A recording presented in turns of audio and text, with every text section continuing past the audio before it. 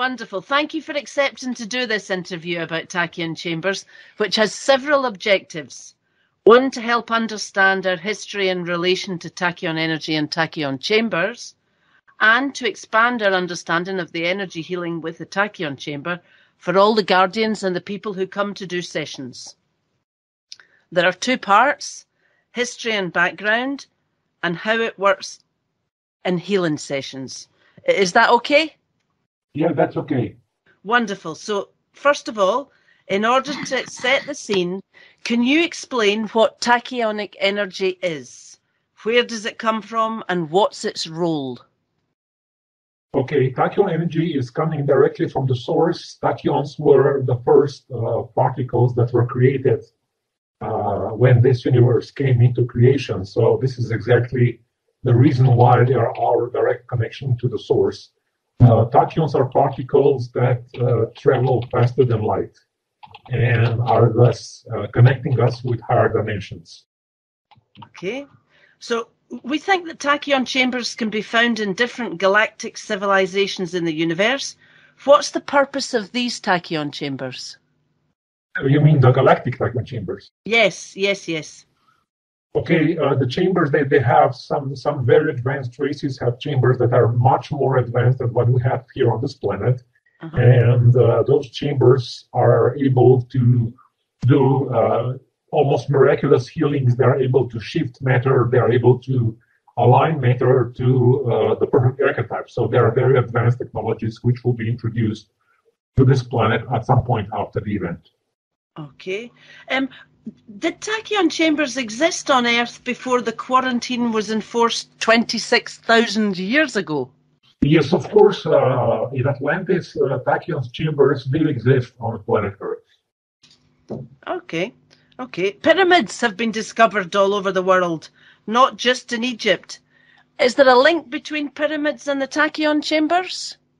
There is a certain link, of course, because pyramid structure is a sacred geometry structure which has very interesting capabilities, and this is one aspect of technology that can assist in harnessing tachyon energy.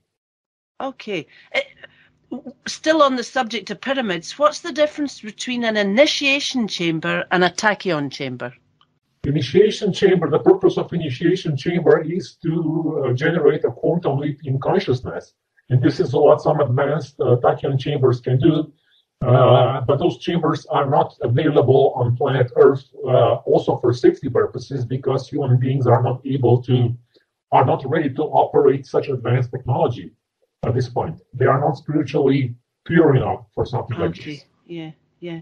Okay. The veil of the matrix absorbs a lot of the tachyonic energy. Without this veil, we'd all be bathed in tachyons. What changes will there be for us all when the veil has dropped?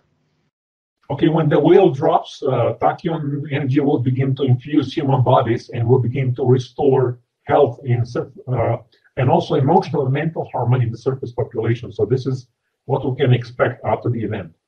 Okay, and at the exact moment of the event, what will the tachyon chamber's role be?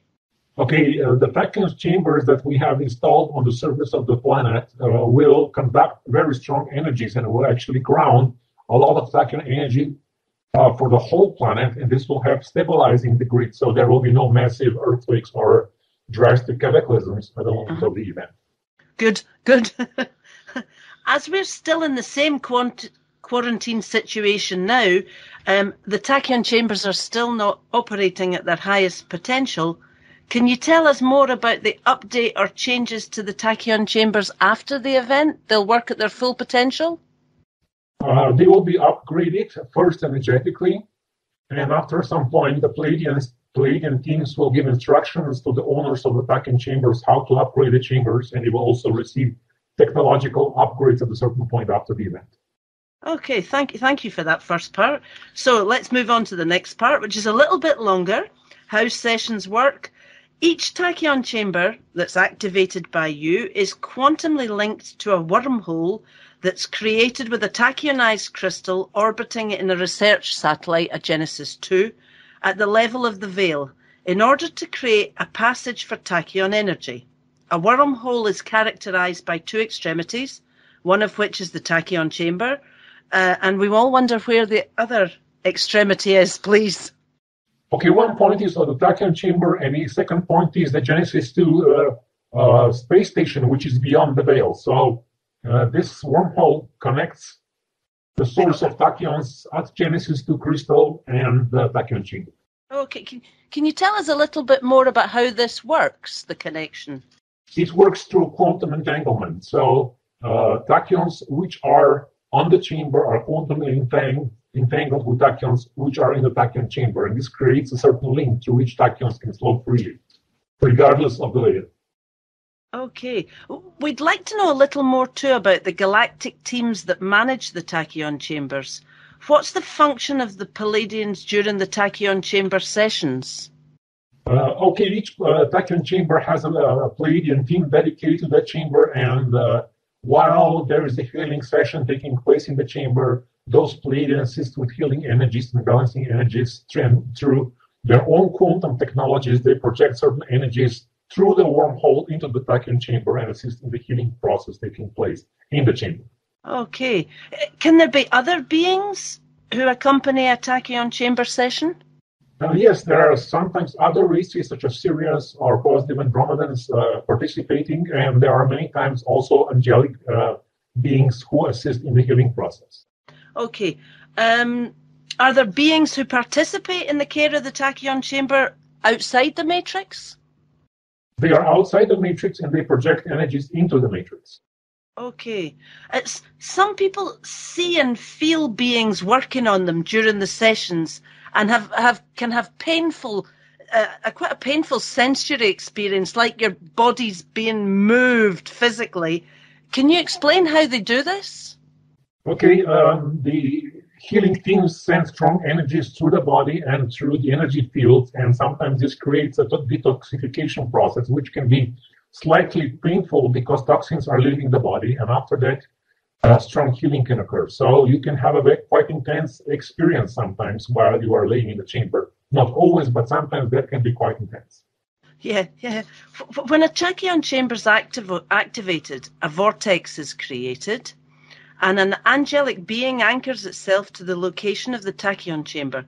What's the role of this angelic being? That angelic being is the actual guardian and caretaker of the energies of the chamber vortex, and it manages the energies flowing through the Tachyon chamber and takes care that everything is happening as harmoniously and as positively as possible. Okay. We can say the Tachyon chambers have two main functions. In fact, the energy channel that's created never stops. So we have the energetic treatment for the person and the action that it has on the planet too. Can you tell us more about the action on the planet, the light grid? Okay, whenever there is an active healing session, the energies are flowing primarily for the person being healed. And whenever there are no healing sessions, the chamber is working as an energy conduit for the energies that go directly into the planetary energy grid and help stabilizing and harmonizing the energy grid, whatever is needed at that particular moment. Okay, thank you. And in addition to that, the chamber has an energy radius of about 30 to 40 kilometers around it. What happens within this field for the neighbors? That is the size of the energy vortex around the chamber. And inside of that energy vortex, there is a strong energy which harmonizes and purifies everything. Okay, good for the neighbors. Let's get to the energy treatment for people. The treatment starts once the person lies down under the pyramid, and there are many factors that come into play during a session in the Tachyon chamber, like our emotional state at the time, our free will, our consciousness, if you can let go, and also astral conjunctions, etc., etc. Generally speaking, tachyons do not heal. They're targets to provide the energy necessary for the body to heal itself. Tachyon energy is simply the natural catalyst for this self-healing process. One could say that it's not the tachyon energy that comes to work on us, but it's our own body's energy that will synergize with the information of our original essence, which is found in tachyon energy. Our energetic bodies are dynamized by this tachyonic energy, and our vibratory rate increases significantly in order to allow the transmutation of low frequencies with the information of our frequency of origin. The work continues in the 3 or 4 days following a session, where our vibratory rate goes down in this period, little by little. What do you think of this simplified description? You need to use your own guidance whether this is true or not. You need to go inside and feel your connection with the source and see if this is true. Okay. Can you explain what the origin essence is? I cannot explain because this is a term I don't use, so I don't know what. So what term do you use? For what? For getting back to who your origins, who you are. Your higher self, your soul. Your higher self, okay. So this has been explained so many times, I don't think it's necessary to answer this question. Okay. Some people feel that the work starts 3 or 4 days before the session, even I've even had people say longer than that.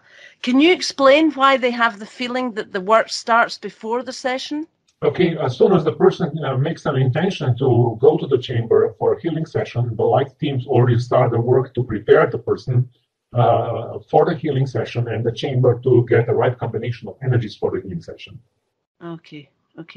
So, talking of our different energetic bodies, according to your diagram with the 7 planes of creation, each divided into 7 subplanes, that's 49 subplanes from the densest physical plane to the highest divine plane.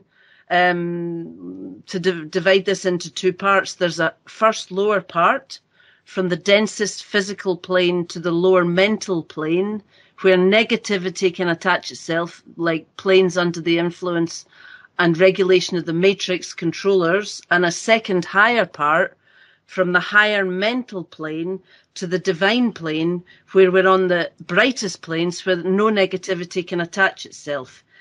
Do you agree with this distinction between lower planes that can be manipulated by dark forces and higher planes that cannot? Yes, I agree. Wonderful. Can you explain the energy work of the Tachyon Chamber for the lower planes? Okay, what Tachyons do, they flow through the lower planes, through the physical body, through the etheric body, through the astral body, through the mental body. And they harmonize and align everything. They decrease the amount of primary anomaly and they increase the amount of light in those bodies. And for the superior planes? They actually also flow through those higher bodies, through the soul body and through higher bodies and through higher dimensions of the soul essence. And they increase the light there also and actually make the connection between the soul and the personality stronger. Okay. Can you explain how Tachyon energy works with the ego triangle? Atma, Buddha, Manas? Okay, actually what Tachyons do, they activate permanent atoms on those higher planes. And through activating permanent atoms, they increase something that I would describe as an ascension rate. They manifest more of the energy of the divine will for ascension, so they actually accelerate the ascension process. Okay, so between our past lives and now, as we live in a matrix, how do negative memories impact our energetic bodies? Okay, each memory, each event that has not been cleared completely creates a signature imprint into the energy bodies. And some of those imprints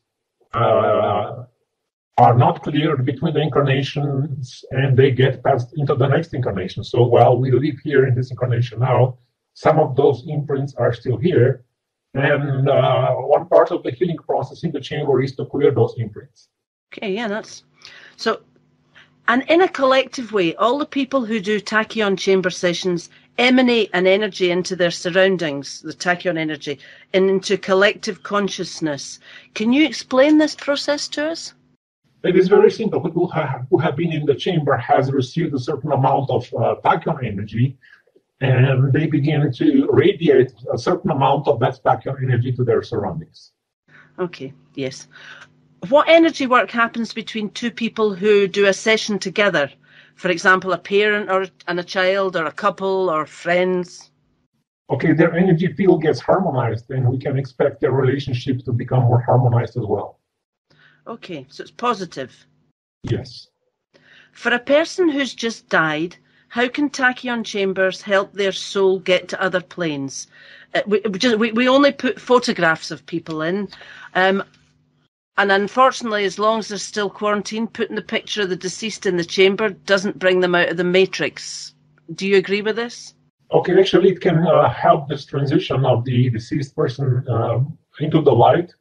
It will not, the person will not manage to completely escape the matrix, but it can escape from being captured by the dark forces on the etheric plane and the lower astral plane, and this can help the person getting into the area where it's relatively calm and peaceful surroundings on the astral plane.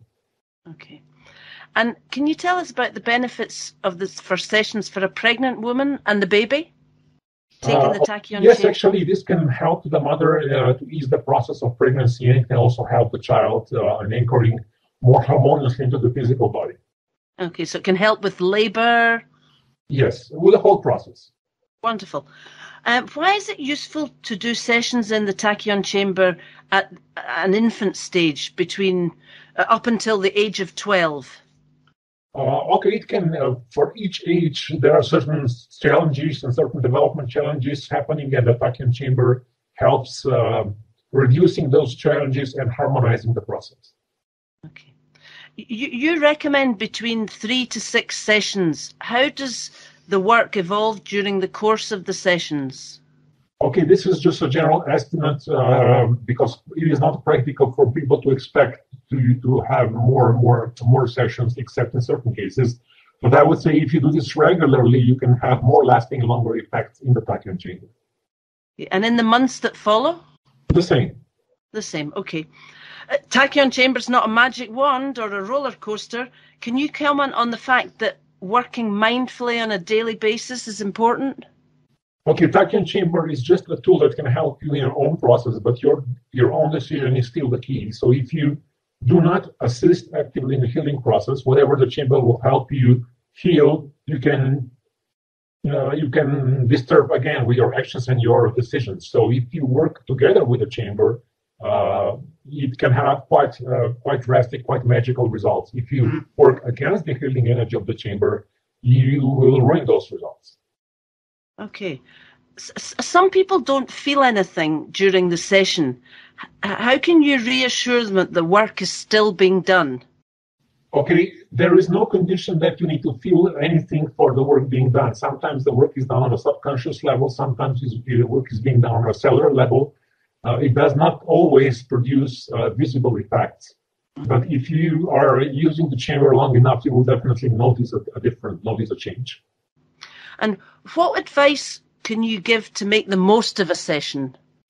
First, do not have any expectations or preconceived ideas how the session should look like. Just be open-minded and relaxed as possible, and just surrender to the process.